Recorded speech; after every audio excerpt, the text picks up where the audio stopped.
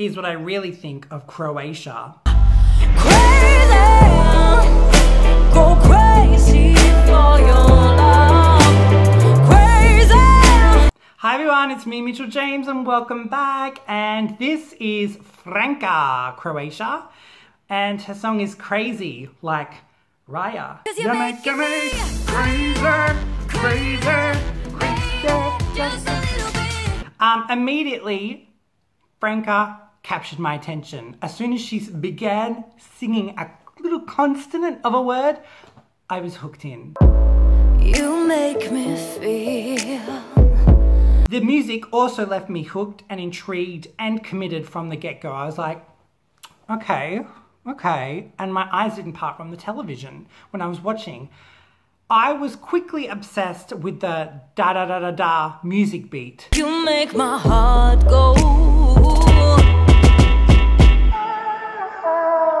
I was like, oh, that's really different.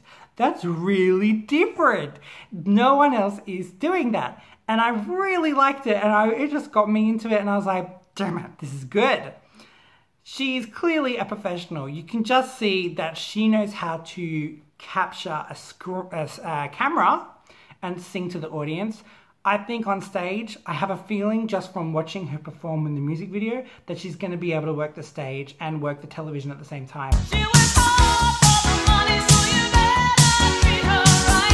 I can tell that she has really good presence about her and showmanship. The melody in this chorus is sophisticated, hooky, and it shows off her range. Crazy,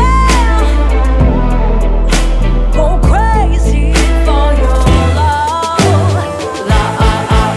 Everything you want in a really good Eurovision chorus that's for a 3-minute song. The speaking bit referencing Bonnie and Clyde and all that was a little bit weird and wasn't really necessary. I love you, for this love knows no reason, no games. Just like Bonnie and Clyde, we walk La La Land. This whole song kind of gives off like like what 50 Shades of Grey tries to do, in that it's like kind of got that sexy appeal to it. I definitely felt that anyway, and by you doing like this little speaking, whispering thing, just kind of validated it to me that this is a sexy kind of song. But I knew that already. Everyone will know that. You already did a really good job from like 1 second into the song, so you don't really need to go on and do like this really sexy talk. That a lot of people do that at the beginning to get the audience knowing like this is a sexy song. That really bad Armenian singer, Love Wave. Look, I know it might sound strange, but suddenly I'm not the same I used to be. They did that as well at the beginning, but you don't need to put it in the middle, and I don't even think it's needed, really. I would have liked to see more singing take over that little section of the speaking.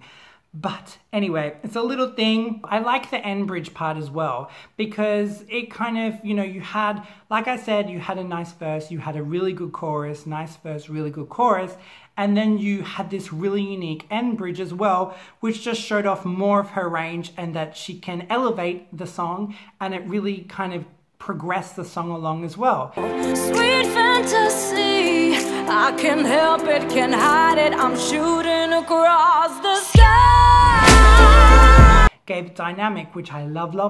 An excellent finish, and had a resolution with the da-da-da. I go crazy.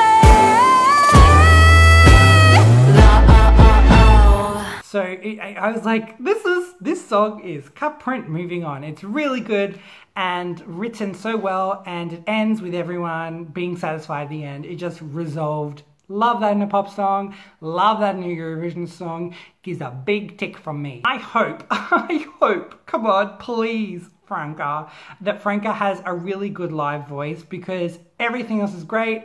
Great tone on a studio recording.